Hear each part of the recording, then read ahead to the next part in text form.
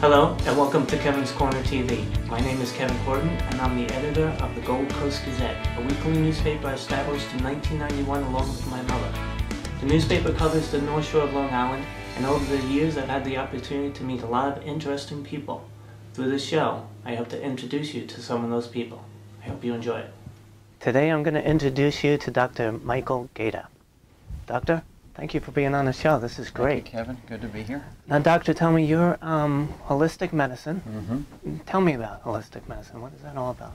Yeah, holistic medicine is a way of looking at a person not as isolated symptoms or isolated parts of the body, but looking at their whole, not just their whole physical form, their whole physical being, but also the mental, emotional, and spiritual aspects of who they are, and encouraging a sense of not just absence of symptoms, but the presence of vitality, well-being, resilience, and inner peace. Now, how does that differ from an MD? Well, conventional medicine is based in the other approach to medicine, which is reductionism. You have holism, which we talked about, and reductionism generally aims to isolate and separate individual components and parts of a person and individual symptoms, but not necessarily look at the whole person or the causes in the lifestyle, in the diet, in their mental emotional state, in their relationships that might actually be causing the illness, causing the symptoms. So holism is mostly interested in promoting health and wellness and looking at causes, whereas reductionism, or MD conventional medicine, is mostly aimed at suppressing symptoms without looking at causes and using poisons to do so, which are the drugs, which have their place, but they're just overused. You know, like in this country, Kevin, we have 5% of the world's population, but we consume 50% of the world's pharmaceuticals with only 5% of the world's population. So again, I'm not against drugs, they have their place, they're just overused. And our motto here in our clinic is nature first and drugs last. Well, like say our child has a fever. Yeah. How do you treat that? Well, a fever is, like any symptom, is a sign of something working out in the body that needs attention. And a fever in a child almost always is related to or even directly caused by a calcium deficiency. If there's insufficient calcium to fight the infection, or vitamin C complex to fight the infection, then the body will use the backup mechanism, which is a fever, to raise the activity of the immune system to fight the infection. Optimally, we can fight an infection without raising a high fever, particularly in a child, if there's adequate calcium and adequate vitamin C complex. So it's funny, there was some time ago, as an example, I got a frenzied call from a patient who's a mom. I also treated her children. And the child had a high fever for a number of days and was really not getting any better. The lips were very red, tongue was very red, high fever, sweating, restless, and wasn't usually sleeping. It's like Motrin, Tylenol, Right, exactly. usual cause, so right? the typical, suppress the fever. Suppress the fever is the worst thing you can do, because the fever is part of the healing mechanism. And there's really never a need to suppress a fever unless it's extraordinarily high. And 99% of the time, a child's body will not allow a fever to go above, say, 105, where it can actually do damage. And a child can have convulsions or other neurological complications. The body generally won't let that happen. So unless you're in that territory, you never suppress a fever. So, what did we do? We gave the child calcium, and right away, calcium supplementation in the form of calcium lactate. And that wasn't getting rid of the fever, that was curing whatever Didn't was... get rid of the fever, got rid of the cause of the fever, Right. which is the calcium deficiency. And it's interesting that the whites of the child's teeth were going away. In other words, the body was grabbing calcium from wherever it could to fight this infection, and actually pulled it out of the teeth. So within a week, the white returned to the child's teeth once we added supplemental calcium lactate. Wow. Wow. It's very simple. Kids are easy to treat. Yeah. Now, how young do you treat kids? Oh, weeks old. Really? Yeah, sure. Sure.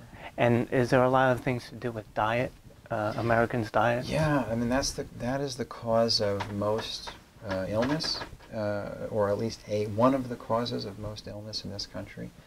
What's happening in this country is people are starving, they're malnourished, they're suffering from malnutrition, from eating processed refined foods, genetically modified foods, and other non-foods.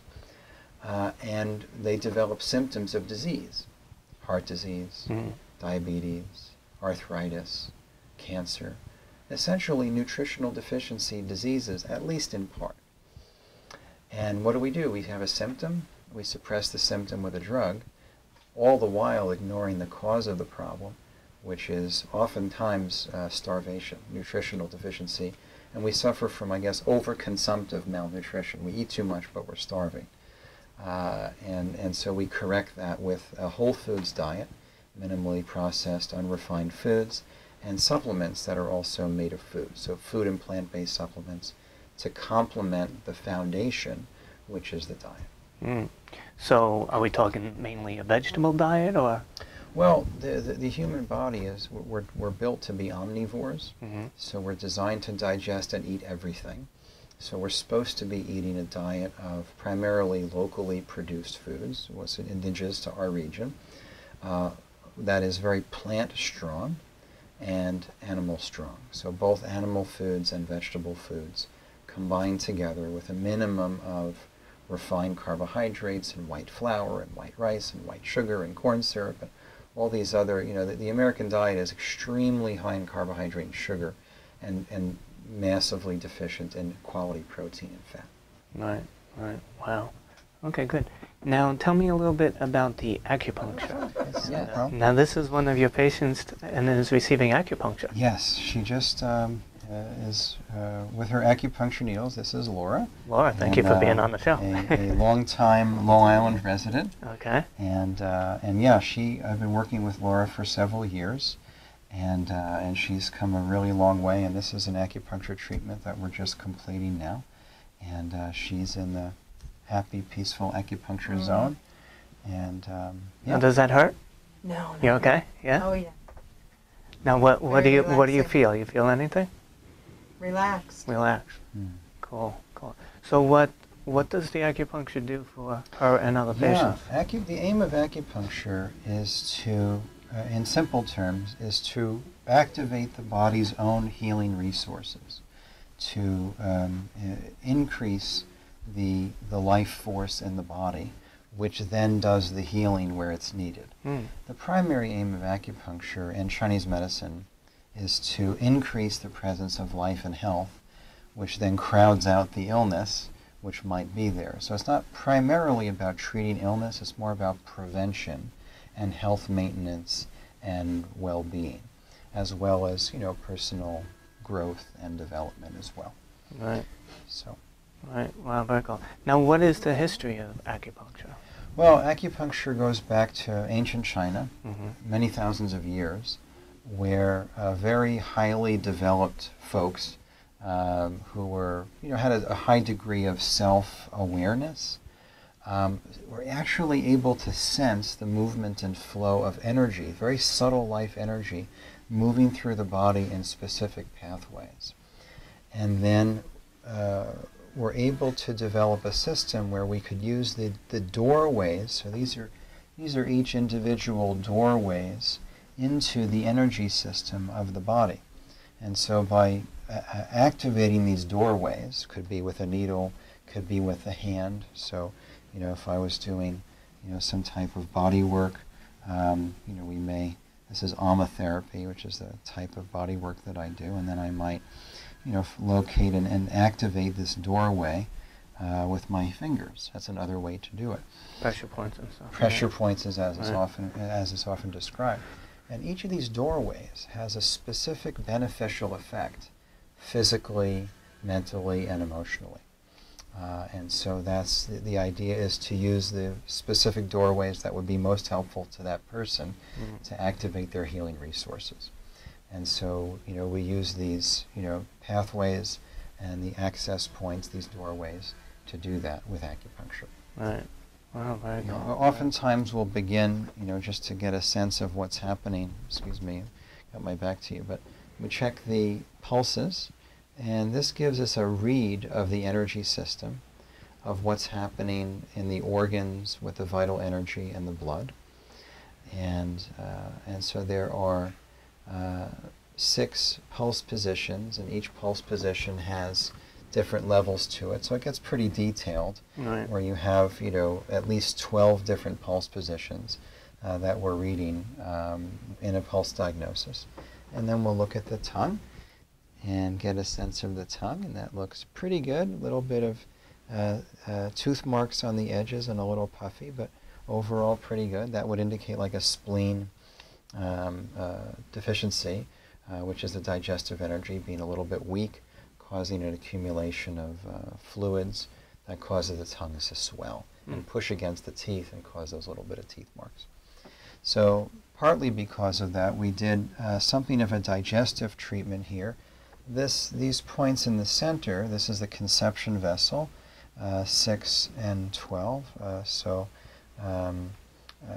These are, so this is Qihai and Zhongwan. Those are the Chinese names for these points. And then a stomach point here, heavenly pivot, or Tianshu.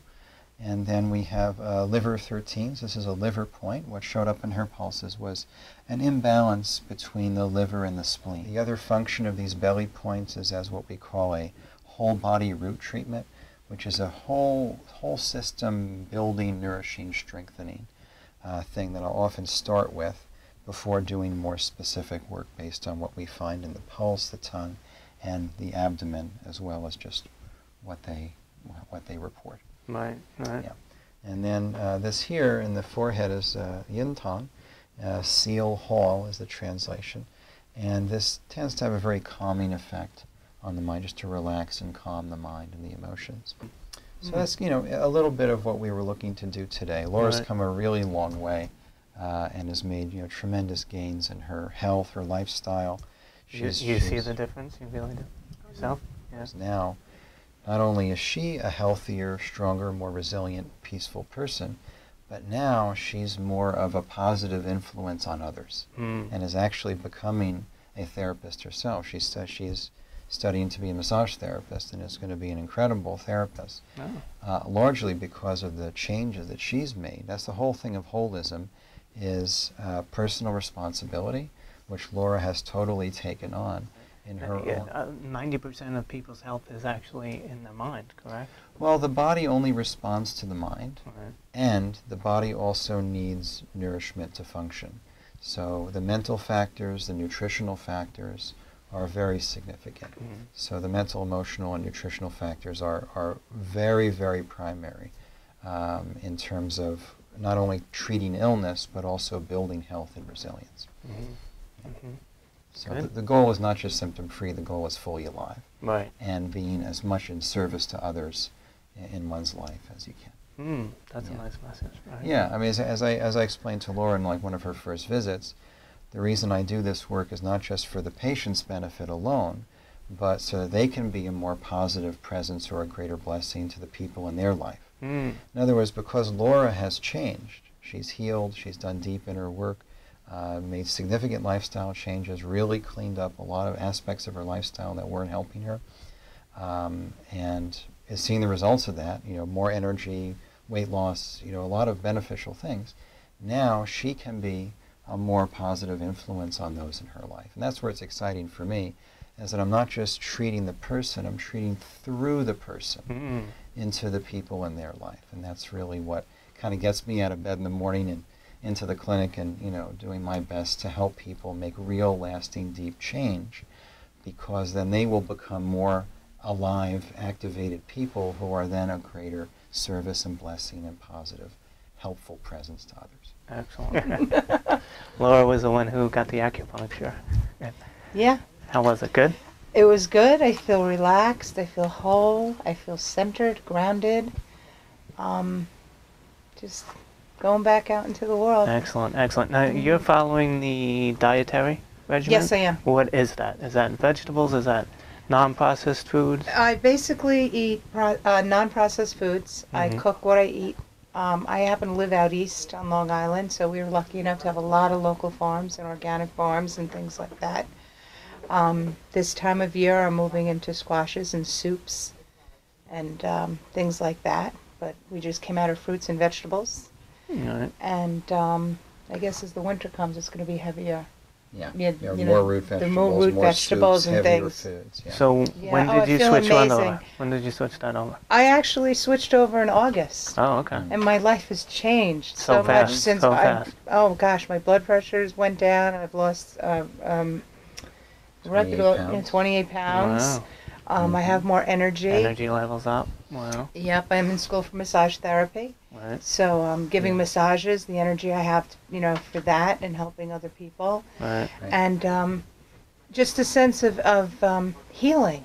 Mm. Not necessarily curing, Right. because you can heal. Yeah. You can have a healing without a Absolutely. cure per se. Right. Absolutely. Right. And just every day. Just, it's just been amazing. Cool. Really amazing, actually. Cool. And one thing I would mention is Yeah. a big catalyst for Laura's change was doing a purification program, which is a 3-week cleanse that helps a person reset their diet. Mm. So they're practicing how to eat clean for 3 weeks, which is enough time to begin to set a new dietary habit.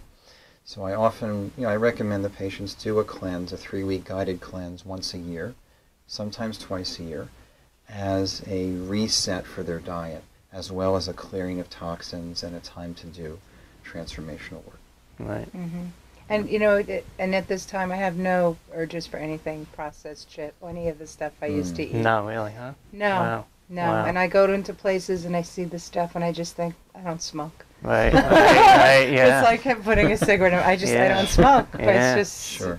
Oh, cool. So. Good. Well, congratulations. Well, thank Continue you very good much. health. Absolutely. Yeah. Thank cool. you. All right. So tell me a little bit about the history of Eastern medicine.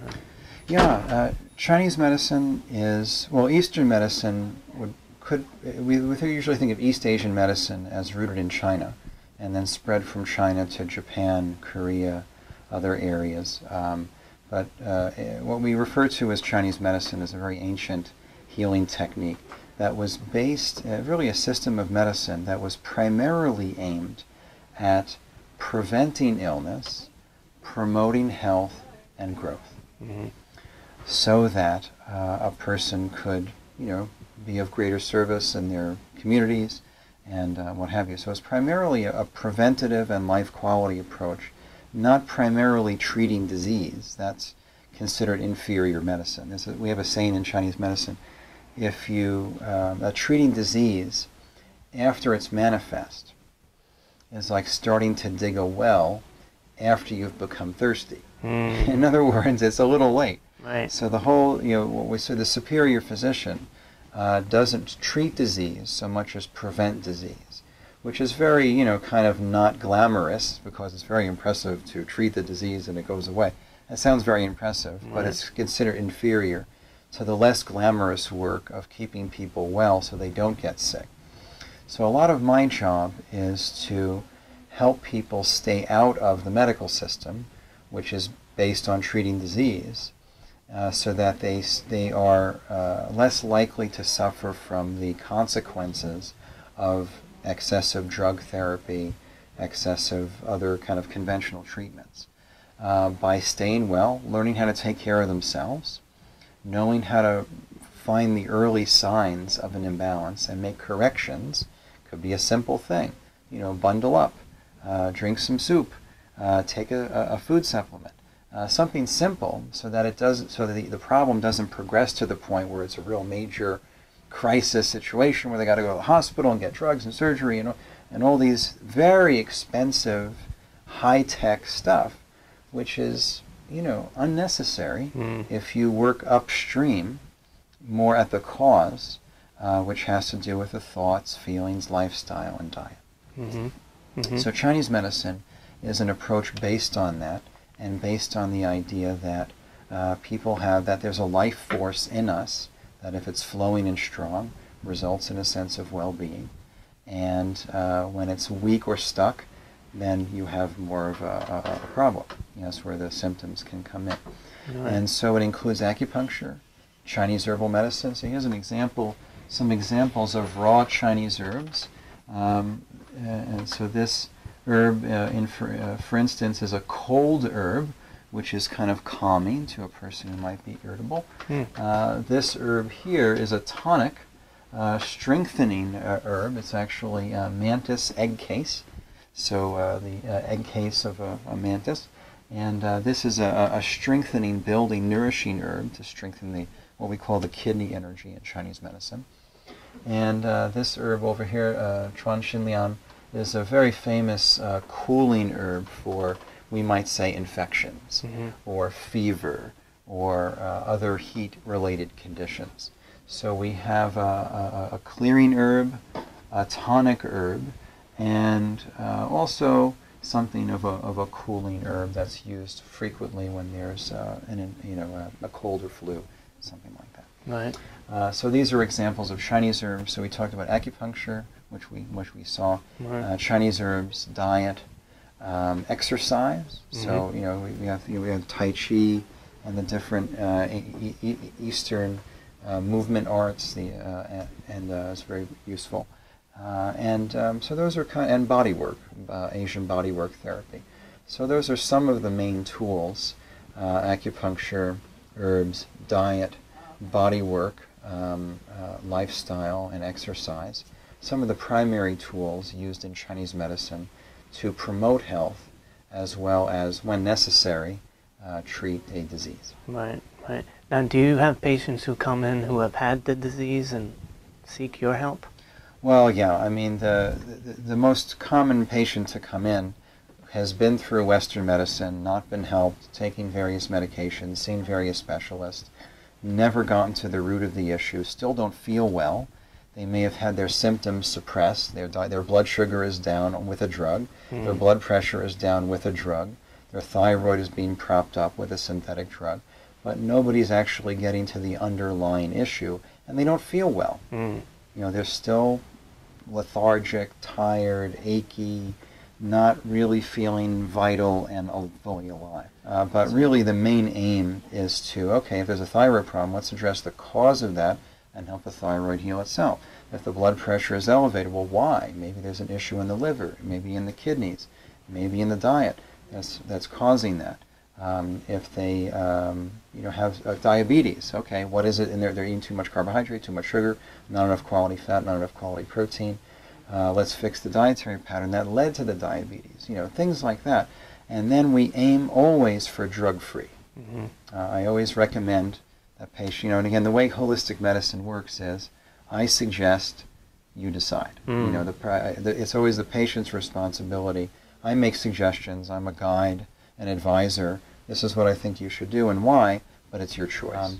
And so my job is to aim for drug-free, because drugs don't treat anything. They're just poisons that suppress symptoms and never address causes. And then, as a person is getting better and stronger and more alive, and they just find they need less drugs, and then they get as close to drug-free as they can.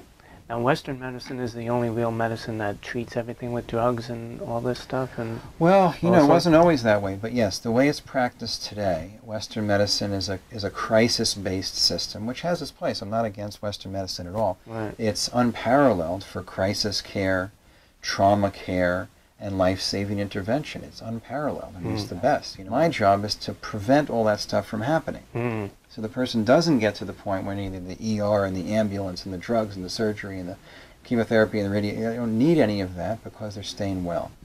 And I need to do some work to get them to that place. But once they're there, it's a lot easier just to stay well, stay out of the medical system, which is pretty broken, and be in a place where they're, again, fully alive and, the most positive presence and help they can to other people in their life.